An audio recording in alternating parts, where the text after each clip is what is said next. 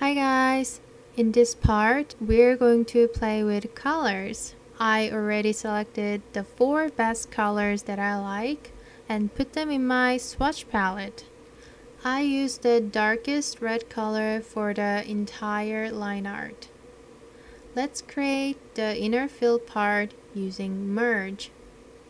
First, create a simple square that can cover the entire drawing and put it behind by right-clicking, select Arrange, and then the Send to Back option.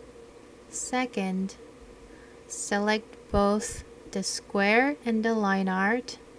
Click the Merge button once, then double-click the square.